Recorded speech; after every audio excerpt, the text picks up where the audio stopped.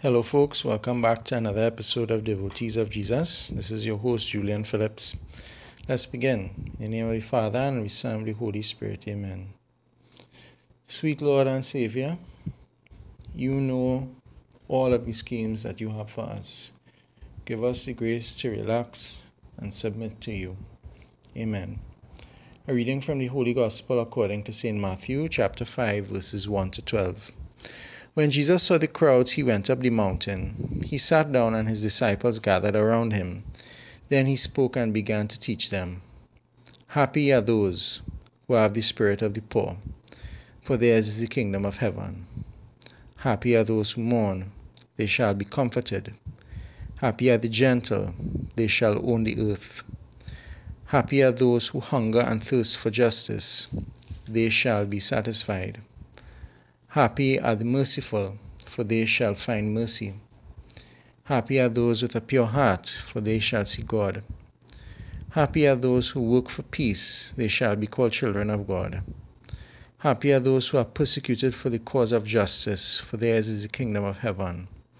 Happy are you when people insult you and persecute you and speak all kinds of evil against you because you are my followers. Be glad and joyful, for a great reward is kept for you in God. This is how this people persecuted the prophets who lived before you. The Gospel of the Lord. Praise to you, Lord Jesus Christ. The afterlife. What a mystery. More than one faith has a telling of the tale, what happens when we breathe our last. One way in which we can get a glimpse into the afterlife is looking at birth. As I understand, babies cry when they are born because of the sensation of air hitting their lungs. Babies, for the time that they are in their mother's womb, breathe an amniotic fluid that is rich in oxygen. So this breathing of air is a new experience. It is a shock. Perhaps we can say the breathing, our last experience, is something, let me use the word of a surprise. And just as the baby certainly cannot stay in the womb forever, it is meant to exist outside the womb and live many years outside the womb. We are not meant to roam this earth physically forever.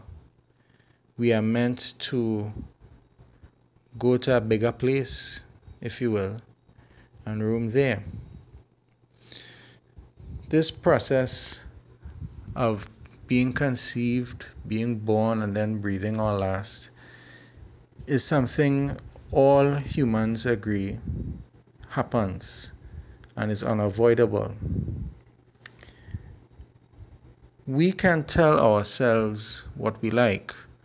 This day of breathing our last has to come. Now, I don't contend that it is set in stone, but I do contend it is a surety. So, given that that is a surety, what happens in between our being conceived and our breathing our last has something to do with us. How should we live? Jesus here provides his guidelines for a happy life. Some of them are easy to digest. So, for example, happy are those who work for peace, they shall be called children of God. Even those of no faith will contend those who seek to end conflict and prevent conflict are doing a tremendous good. Oh, but let's look at this one. Happy are you when people insult you, persecute you.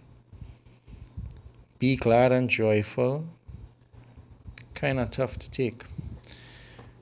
Well, with that one, a great reward is kept for you in God.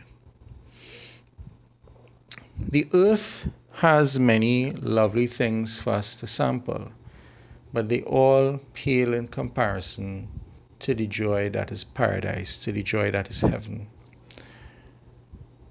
We have to make a choice. Where do we want to go? And if we say we want to go to heaven, we need to be on the road to heaven. And the road to heaven has a certain look. The look of the road to heaven, if you will, is that it is filled with people who are ignoring reality. They are ignoring insults, they are ignoring offenses, they are ignoring economic issues, they are ignoring the pandemic. Why? Well, they are supposed to be happy. To be happy, you have to fix your gaze on the things that cause happiness. To put it the other way around, to be happy, you have to take your gaze away from the things that trouble you. The Christian is very mindful that heaven is a real place and that he wants to go there. And what he does is he fixes his mind on heaven. And without knowing it, when he thinks whatever he thinks that causes him to be happy, he fixes his mind on heaven. This is why, regardless of the situation, Christians are there and they are joyful. Because wisdom says that our time, our physical time in this body on the earth is nothing compared to, let's say, any one mountain. Any one mountain will outlive all of us and has already outlived countless generations. So what we are to hold on to is really the first beatitude. Happy are the poor in spirit. Theirs is the kingdom of heaven. I mentioned before that a vagrant told a priest, he said, "Father, you know the difference between me and the rich? I know I am a vagrant. The rich haven't figured that out yet." And what this says is that you are truly happy when you just throw your hands up in the air and say, "Jesus, you take over. My shoulders are not broad as yours. My intellect is not as sharp as yours. I don't have the resources you have. Jesus, you take over." The people who abandon themselves to Jesus, these are the people who witness the miracles. "Oh Jesus, I abandon myself to you. Jesus, you take over."